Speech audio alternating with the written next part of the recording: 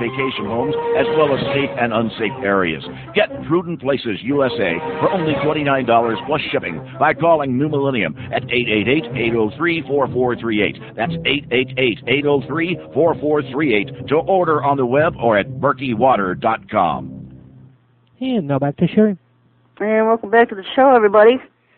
Is she ready to go yet, Steve? Has she called in yet? Not yet.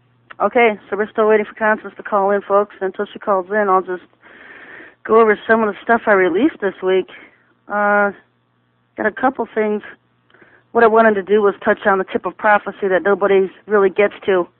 And so what I did was I released some articles that I'd written on eternity and on the Battle of Armageddon and the Second Coming of Christ. A little overview of the analysis of the Book of Revelation that I just love reading. That just kind of puts everything into perspective in just a couple of short paragraphs. And then one of these articles probably has to be one of my all-time favorites. Is Teach Me How to Pray. I got an email from somebody a couple weeks ago and wanted me to write something and teach people how to pray. Should tell them how they're supposed to pray. And so I sat down the other night, and I had about an hour or two, and I just sat down and wrote this out. And, you know, it's probably one of my favorite articles right now, other than the one on the kingdom that I wrote sometime last year about the kingdom of God. And you can read all of these articles at my website at SherryShriner.com. But I'll go ahead and give an overview on this until Constance calls in,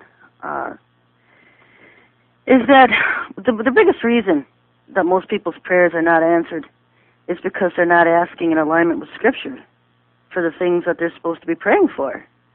You know, the churches teach that God is a give-me God, gimme, gimme, gimme, you know, or if they pay, sow seeds, which has always been a heresy teaching, heretical teaching. You don't have to pay for anything from the Lord. When you ask in alignment with Him and His Word, His everything He gives to you is free. And so you don't have to go to these churches and pay these beasts money so that they can go out and buy another Mercedes, just so you can get a prayer answered. They can't answer your prayers. Only the Lord can. Sherry? Yeah. Your guest is up. All right. Well, welcome to the show, Constance. Well, thank you, Sherry. Good to have you here. I was talking a little bit about Javier earlier, Javier Solana. Okay. And, I was looking at that website we went over earlier, and I'll tell everybody, out of the blue today, Constance sent me an email, and we've been talking back and forth all afternoon. And so we talked a little bit on the phone, and I asked her to come on the show tonight. Okay, just continue the conversation. Yeah, and so this wasn't planned, otherwise I probably would have had, I would have promoted it during the week. I did promote it, an hour or two before the show. But I didn't, it was a surprise, and it was great to hear from you. Thank you.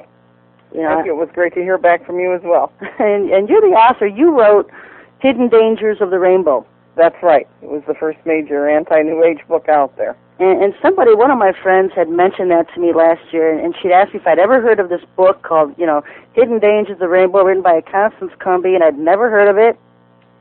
And she had just said that it made an impression on her life, and she'd read it as when she was younger. Okay. And just all these years, it had made such an impression on her. And that's nice to know. I thought that was amazing, when you wrote me out of the blue today, and this is the Constance Cumbey I've been hearing about. and back when I was doing the New Age research, I was reading Tex Mars, Johanna Michelson, Dave Hunt. Those were my favorite authors at the time. Mm-hmm. I think you said when you started doing the research for this book, or when it came out, I was in high school. Yeah, I think I'd gotten all those people started on that topic. Yeah, you're the one, you're the driving force behind everybody, huh? It always takes somebody, then everybody else gets moving. Right. Somebody gets the ball going, and then everybody else will jump in. And I've seen that myself over the last, 4 years ago when I put up the WatcherFiles.com. Nobody had websites on aliens. Okay, we'll have to have a conversation about that as well. Okay. Yeah, and so now it's just snowballing. And back at 911, one website started, now there's 1 million. Okay. Yeah, so, you started the ball rolling on the New Age. And, it always takes somebody to get the information started, so everybody feeds off of everybody else. Right. But you nailed, and this is something I didn't do back then, was nail anybody in particular as involved with the New Age. I was going after more or less the preachers that were preaching the doctrines. Right. Because even 12 years ago, I didn't know anything about Maitreya or Sananda or Germain. Mm-hmm. And I've spent a good deal of time the last several months on these guys and tying them into the New Age. And so you have a different handle on the political realm. Right. I noticed it from a political and a religious standpoint and started putting the pieces together, and then I thought, where are they getting this? And I started tracking it down to their sources, and when I found the sources, I had almost a feeling of pure unmitigated anger for a while. Well, why don't you go ahead and give us an overview on some of the things you've discovered? Well, I stumbled onto the New Age movement in 1981. The first thing that prompted me to look was an odd line of reasoning I found in Christian books. And I found books with titles such as We Can Worship God and call Him by a variety of pagan monikers, How the Great, Krishna, whatever. God's ways aren't our ways. Perhaps this is what He intended for us. And then the same books were spelling out a political agenda of a new world order and a mysterious type transformation that people would have to undergo on this terribly crowded planet in this global village. And I realized as a former political speechwriter that these were terms due to prompt a sense of urgency in people.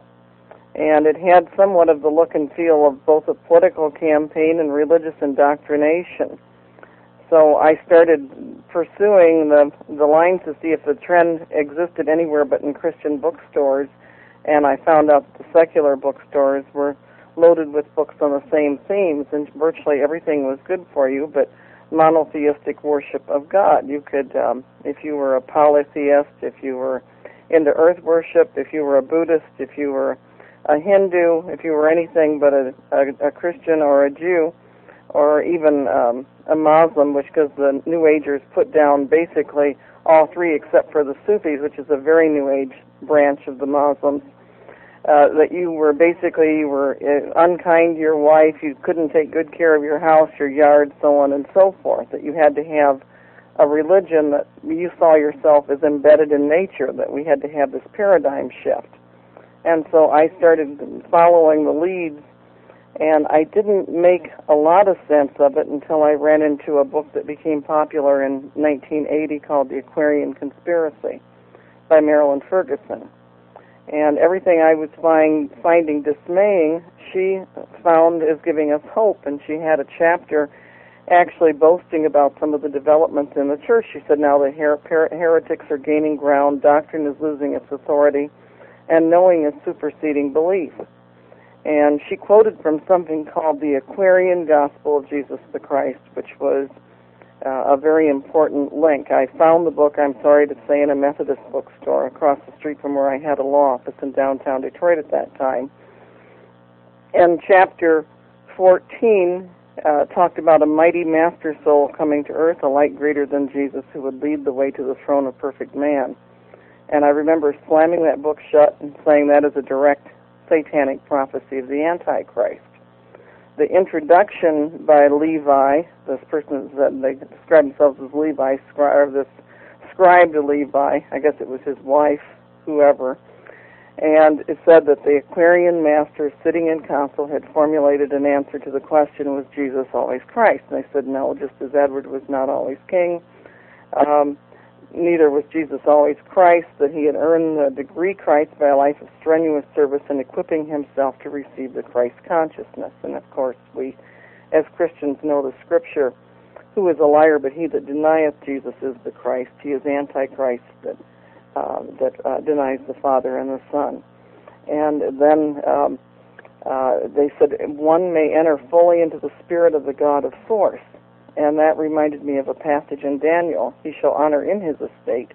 The God of force is a God whom his fathers knew not. And so I had to get more of a handle on this. I didn't have the terminology. How are you going to look it up in the dictionary if you can't spell it?